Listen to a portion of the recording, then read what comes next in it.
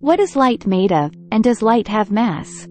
Light is composed of electromagnetic waves, where electric and magnetic fields oscillate perpendicular to each other as they propagate.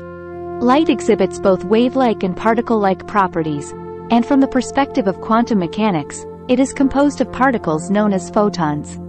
Photons have no mass but carry energy and momentum. Therefore, light can be described as having a duality of wave and particle characteristics.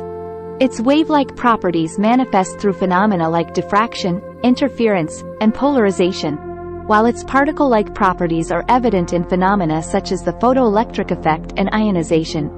The question of light's mass can be divided into two aspects: rest mass and relativistic mass.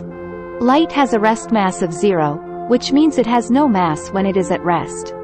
However, light is always in motion at the speed of light, so it has relativistic mass due to its energy. In conclusion, light is a form of electromagnetic waves with oscillating electric and magnetic fields. It possesses a duality of wave and particle characteristics and has a rest mass of 0 but has relativistic mass due to its energy when in motion. So, if it has kinetic mass, isn't it contradictory to say that according to the theory of relativity, infinite mass is needed for any particle with mass to travel at the same speed as light? Indeed, according to the theory of relativity, any particle with mass would require an infinite amount of energy to reach the speed of light, and this can lead to a seeming contradiction.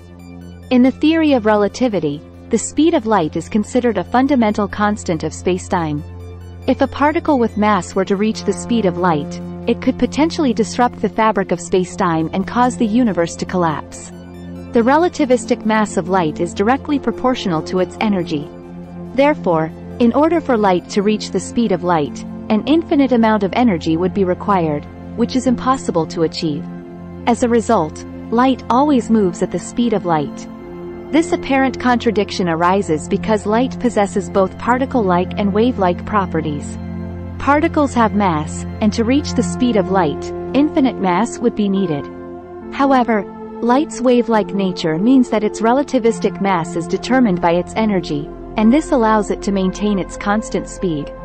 To resolve this contradiction, several theories have been proposed, although none of them have been definitively proven. Here are a few theories that attempt to address the issue of light's mass and the theory of relativity. Light has a small, non-zero mass. According to this theory, light does have a very small mass, and therefore, it doesn't require infinite energy to reach the speed of light. Light is purely a particle. This theory posits that light is purely a particle, which would mean it has mass.